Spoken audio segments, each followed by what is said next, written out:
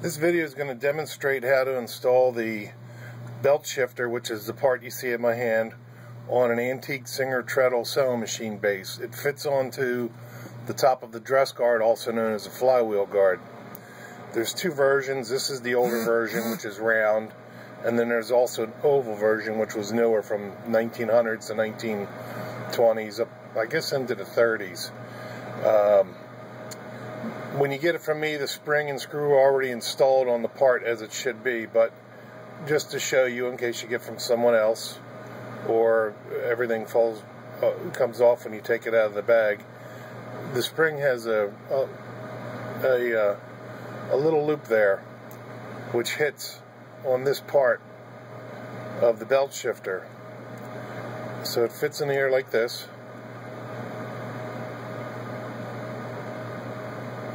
So you can see how that is. And then you have a little tab here on the bottom. That's going to hit the part of the dress guard. Then you take your screw and you should put a little oil, dab of oil, dot or two, before you put the screw in. And next you have the dress guard, or flywheel guard.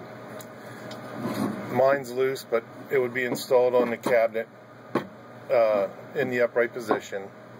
You can see it's got a screw hole on the top, and then this tab, which is, when it's on there, it rests into place like this. But you have this part of the spring, which is supposed to flip on there. So you kind of put it so it rests in front, and then you can put part of your screw in. Just turn it about a half a turn so it's into the threads. Then you can work this over the top and do it a little bit,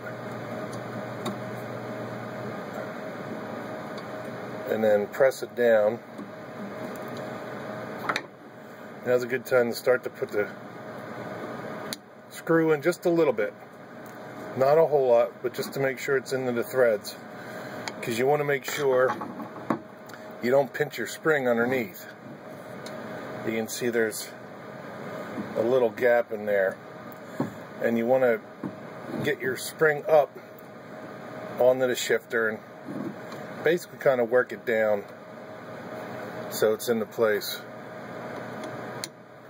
Take your screwdriver and then crank it in the rest of the way. Test it.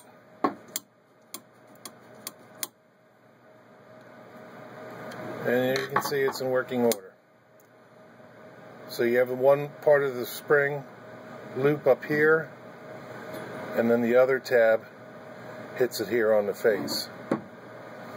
And that should help you.